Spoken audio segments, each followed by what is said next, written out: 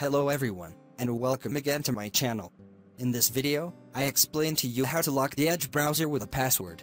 Perhaps you do not want anyone to view your browsing history, or you want to prevent web pages from being opened accidentally by your children. Whatever the reason, there is a way to set a password for the Edge browser. Okay, let's get started quickly. The first thing you need to do is open Microsoft Edge browser. After that, click on the three dots at the top, or the menu icon. And from the menu, click on Extensions. Then click on Open Microsoft Edge Add-ons website to open the Microsoft Store. In the Search for Extensions box on the left side, type Browser Lock. This is how to search for any extension that you want to add to the browser. In the search results, you will see many extensions with the same name as the search. I have tried most of these extensions, but the best and easiest for me is the first result. Memorize the logo well. Click on the Get button. Confirm the installation by selecting Add Extension button. Wait for it to finish and the browser adds the extension. Open browser again, and you will find that the extension has been added to your browsing. Click on the extension, and select Change Settings. In this step, enter the password you want, and confirm it again, and you can add your email address. After that, click the Save button.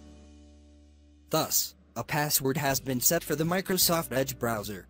Close the browser now, and open it again to try the extension that was added.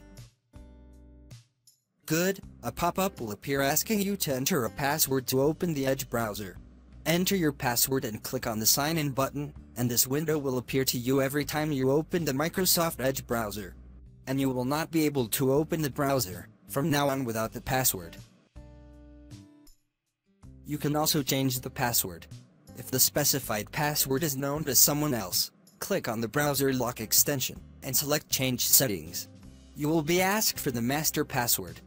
Type your password, and you can change the password very easily.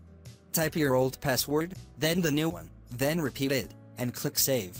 And if you want to remove the Browser Lock extension, click on the extension, then click on the three dots sign, and from the menu select Remove from Microsoft Edge. Finally, click on the Remove button. This tool or extension is very important, and you may need it. I hope the video is useful to you. Thank you for watching. And I also hope you subscribe to my channel.